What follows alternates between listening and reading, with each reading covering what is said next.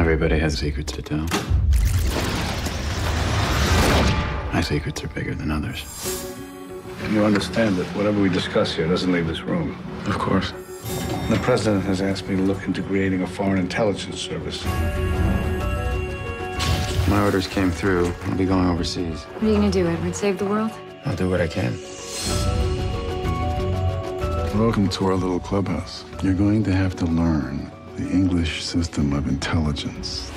I'm here to see a tailor. How was the fishing? Set the mongoose free.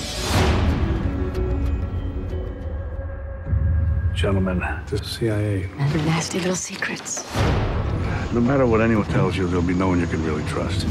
In our profession, it's best that way. How do I know if I can even trust you? You can take the gloves off. Tell me your real name. We don't have to be gentlemen anymore. What is your name? You're the guys that scare me. You're the people that make big wars. And we make sure the wars are small ones. First opportunity you boys get, you're going to be breaking and entering like thieves in the night. Margaret tells us that you work with the CIA. My wife has a vivid imagination. You are never to tell anyone what it is that I do. What you do? I don't know what you do. You leave at 5, you're home at 10, 7 days a week. I live with a ghost. I don't know anything about you. Why is it that people like us choose to serve for nickels a day in a profession that makes us continually look over our shoulders for who's watching us?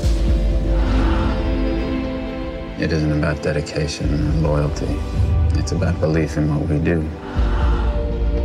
I've never even met my little boy. Are you Edward? We don't have to be like this, you and I. We don't have to be strangers. Remember what I said to you about friends? Get out while you still can, Edwin. While you still have a soul.